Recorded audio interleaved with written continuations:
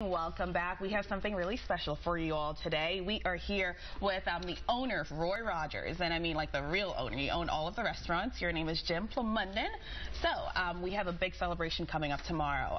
Give us kind of an idea of what people can expect with your store, your restaurant. Well, May is National Burger Month, and yesterday was actually National Burger Day. Oh. So we're celebrating that with our famous hamburgers. Rogers is known for the triple threat. We call it roast beef, fried chicken, and of course hamburgers. Okay, so kind of start us off over here and kind of walk us down the table. What do we have? Fried chicken? This is our fried chicken and biscuits. People love that. It's great for catering, especially on Memorial Day weekend. People love to bring that back to their home and serve all their guests.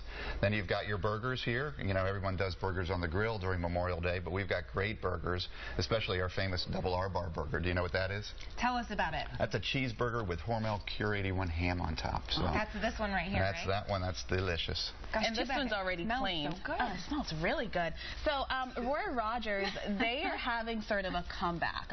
Walk us through the history, and now you guys have 51 stores. Well, thank you. Yeah, it started back in the late 1960s when Marriott owned the brand, and then they sold to Hardee's restaurants who wanted to convert them all to Hardee's restaurants. That didn't work too well, and we ended up buying the brand from Hardee's restaurants back in the early 1990s. And now we're making a comeback, as you said.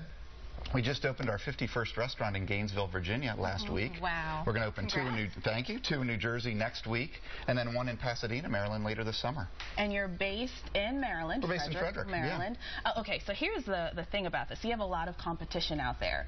What do you want to say to folks who you want to reach out to? Well, we are different. We're cut above the typical fast food restaurant. We focus on quality, variety, and choice. So our roast beef is real USDA choice beef, slow roasted in the oven, sliced to order.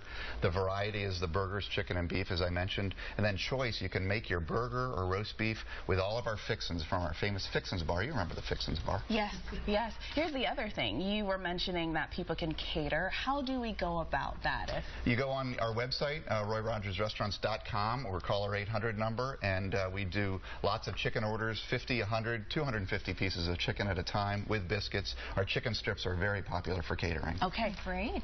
I'm sure popular with the kids as well.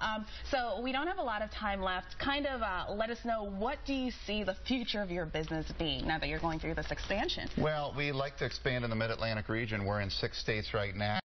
Up and down the East Coast, and we'd like to continue to expand in New Jersey and up into New York and Pennsylvania, Delaware, and certainly more here in Maryland, because we've got a lot of customers that are so happy that we're coming back, and so they're calling us, they're writing us, say, open one in my hometown. So that's what we're trying to do. Okay, and what's your favorite? News. My favorite's the Gold Rush chicken sandwich. That's the chicken patty with Monterey Jack cheese. That's this one right here. That's right there. That is clean. With a sweet barbecue sauce. It's claimed by one of your members of your audience here. Yes.